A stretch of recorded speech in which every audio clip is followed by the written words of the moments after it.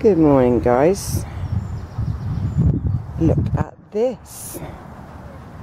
As far as you can see, leaves off the trees all around us, even down to Georgina, which is quite amazing, isn't it, really? Sometimes it feels to me like all of the seasons are just colliding. There are no demarcation lines anymore. Almost as if it's all happening 8:50 and for goodness sake, 8:50 and it's Monday. Almost as if everything is happening all at once, simultaneously. The movie that we believe to be time, simply because all of the moments are speeded up and played one after the other, are converging, and we can stand in autumn whilst in summer, and winter whilst in spring, and even winter whilst in summer. I see, I wonder if that's a real bird or if that's a watcher, or a watcher of the watchers. I don't know.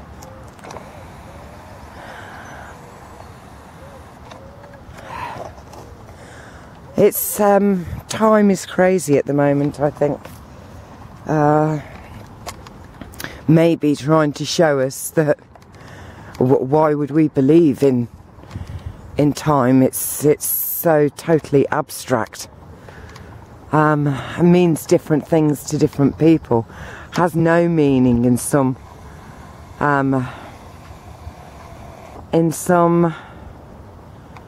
cultures.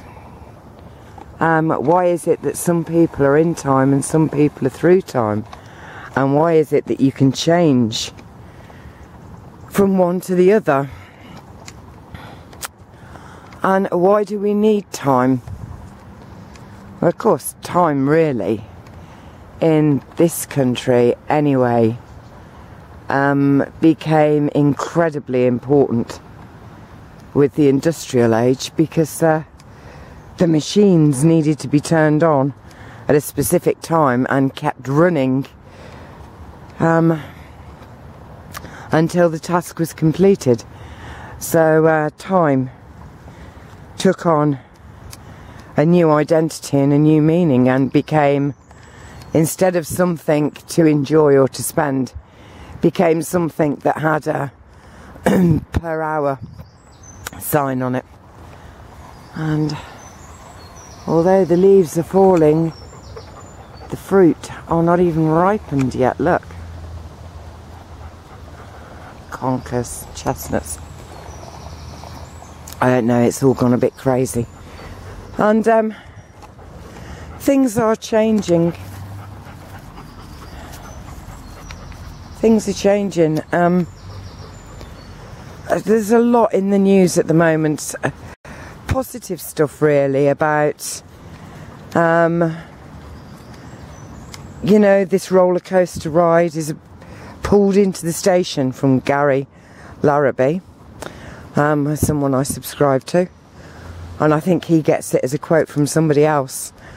And the signs everywhere are kind of telling us that things are about to change, and well, they're not about to change. It's been an awful bloody long process for some people.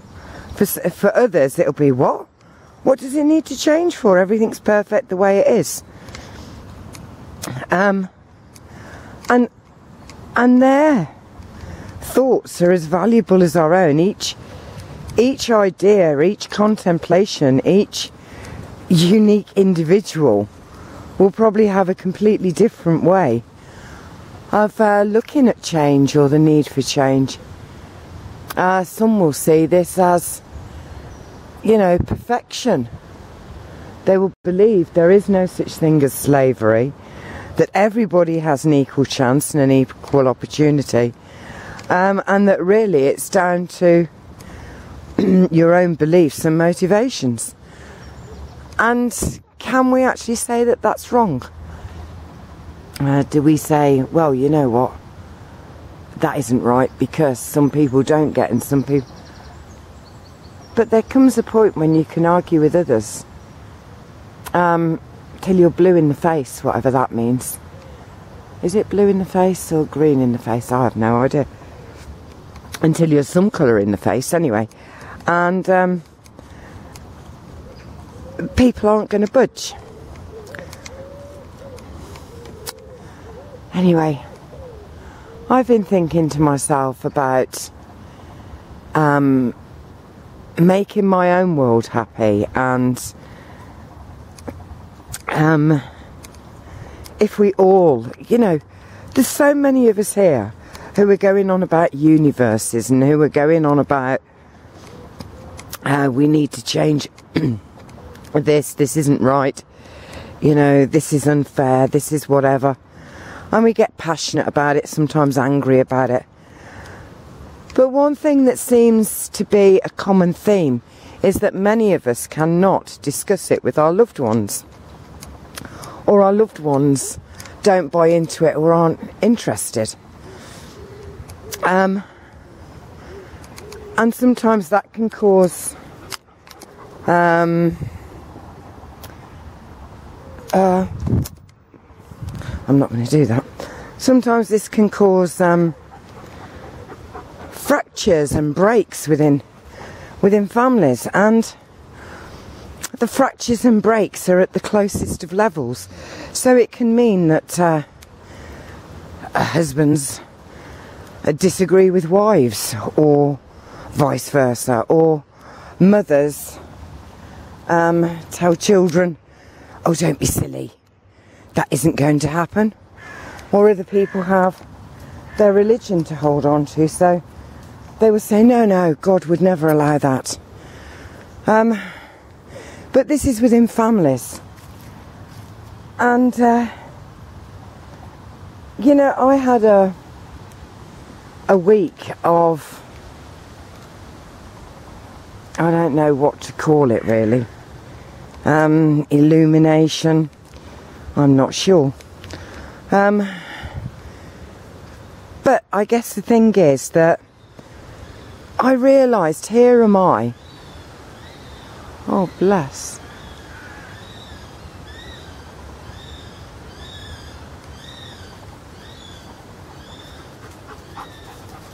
Oh dear. But, you know, here am I wanting to rid the world of chemtrails, to want to rid the world of a financial system, to want to share out the world resources, be fair, to be giving, and you know, sometimes I think it's such hypocrisy, because I have fractures and breaks in my own family. Look at the leaves, see, starting to change. Do you understand what I mean? I mean, I have sisters I don't talk to, brothers I don't talk to. I'm one of 6 children who all went to bed together once upon a time and listened to Once Upon a Time and Happy Ever After. And we don't speak to each other. Oh, well, they all speak to each other, it's me that doesn't. Do you know what I mean? And then I have breaks in my own family. I mean, my own daughter and I didn't sit down together and talk for 5 years after her daughter died. You know, 5 years, 3 other children had been born to her in that space of time that I never got to see until last year. You know, there's so many of us who are kind of saying, this needs to be stopped, we need to do this, we need to change the world. We need to change the world. And what became so apparent to me in that week was that my family, and from that I mean if I'm in the central point of my experience and we just have a few and people close to me kind of orbiting, if you like. I haven't even got my own universe sorted out. You know, and the thing that gets me is, I wonder how many of us actually have. You know, it's kind of weird. And I thought to myself, you know, when I had the children and everything, and we were building dens, we were having fun, we were laughing and joking, and we were being limitless possibility.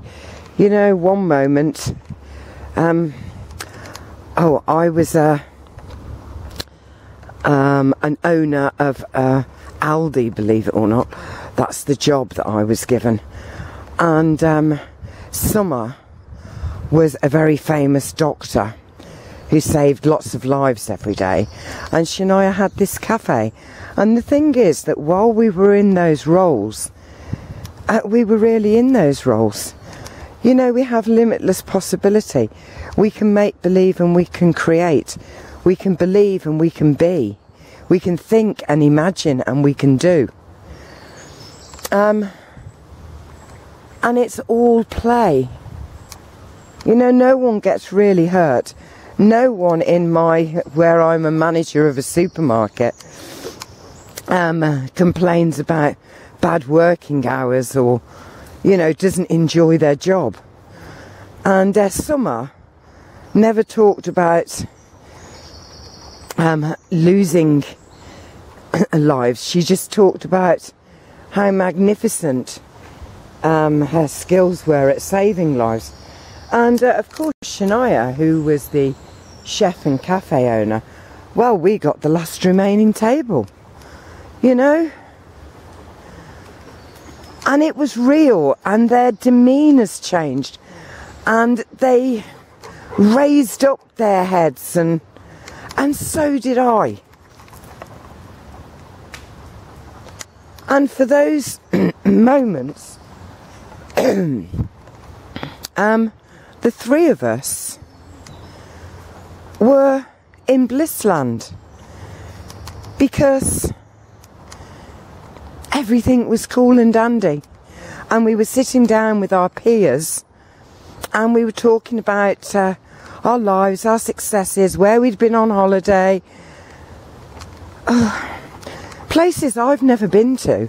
I mean, Shania went somewhere where there were baby dragons. I mean, you know,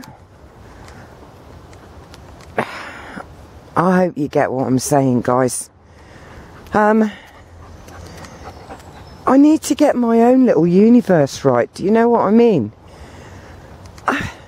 Who are we that we think we can change the beliefs of billions of people? Who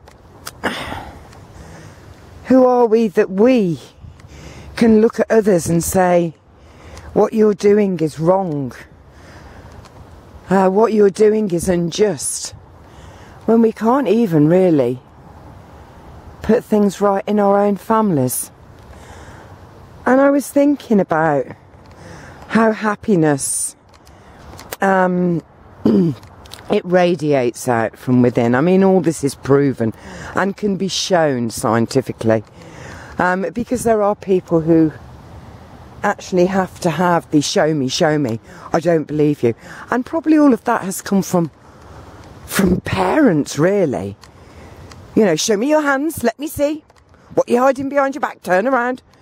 You know, all of this kind of stuff when, I don't know, parents are kind of blaming you for something that you haven't actually done, and it's, you know, you've got to show everything. Yet these same people complain if they go to the airport and they're put through a scanner. This is what I'm kind of feeling at the moment, is that it's about our own universes, and sometimes we are so locked into it that we can't step outside of it, and it takes you to step outside. It takes you to actually watch yourself being you, and being you in many different guises, because believe me, There is a different you for every single relationship you have. Even a relationship where you walk into a shop and you don't know the person who's serving you. There is an expectation and there is a you that takes control in that situation. You understand what I mean? So, you know, you're not going to be shortchanged. You're going to expect a specific service, and you want your requirements met because you've walked into that shop which advertises that they can service your requirements.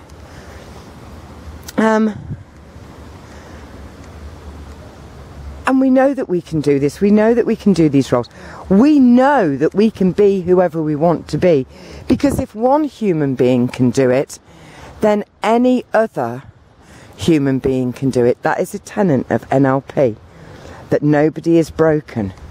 And that if one person can do a handstand, then so can every other person on this planet. Every other physical being that has the same physical body as the person doing it. Now that doesn't mean it's got to be perfect like that. I'm merely saying that the person has probably 2 arms, 2 legs, 2 eyes, if you get what I'm saying. And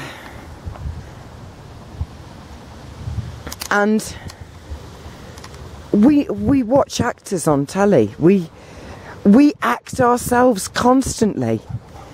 That is what we're doing. We're acting. We're playing a role.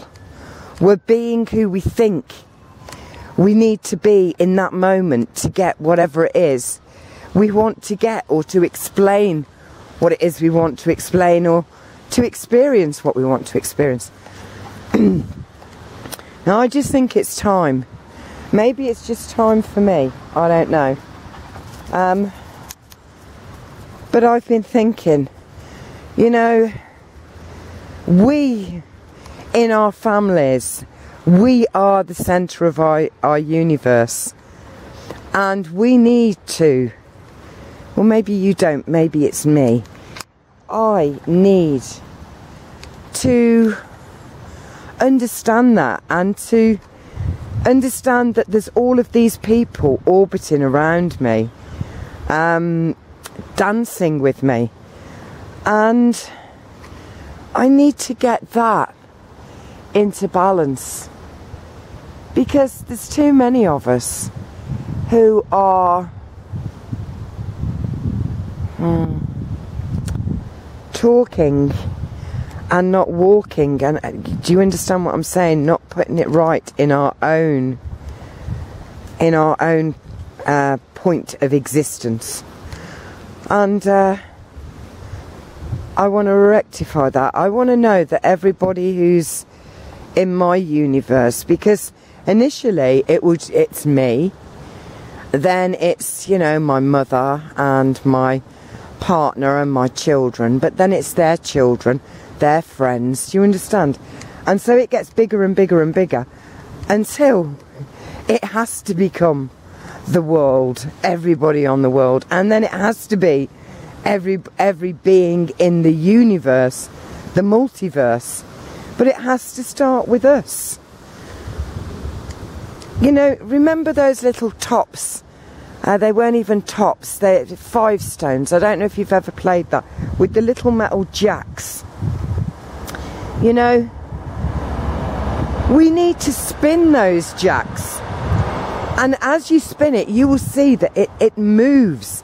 And when if there's 2 of them spinning, you can watch them kind of dance and pull from each other, and they get closer together, and, you know, sometimes they'll collide and they'll knock each other down, and then one will spin back up again. And it's quite amazing. It's quite incredible and amazing when you watch those jacks spinning around.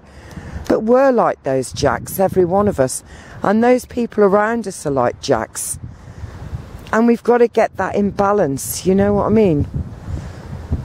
And if each of us do that, if each of us focus on ourselves as the centre of the universe, and everything else, the grass, the trees, the animals, the insects, the birds, the bees, the whole lot. It'll change, I'm sure.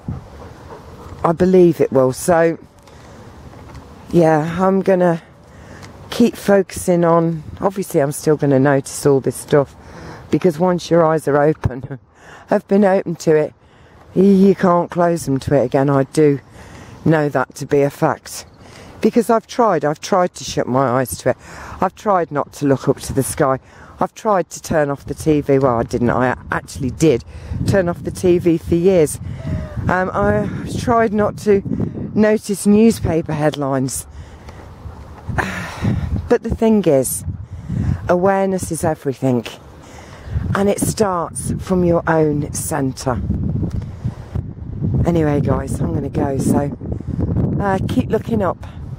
I think we're going to have another storm today, which I'm quite glad about. It's been beautiful having my stuff back. I really missed his energy this time, and he felt exactly the same. Normally, you know, he can go for 3 weeks and it seems as if he's always here with me. I don't miss him, but this time I really did miss him, and it was so good to have him back. And my little world is lovely. I'm so happy with my little world, and my dreams and ideals and everything about having more, and helping all these other people are beginning to sound rather stupid and slightly arrogant. I never did like anybody doing up my shoelaces. I always wanted to do them myself. Yet here am I, saying, come on, line up, put your shoes there, let me do them for you. Anyway, remember to enjoy life, live it. It is exactly why we are here. And yeah, time may be, if every single one of us focused on our own universe and our own centre, that happiness and joy would soon fill this planet.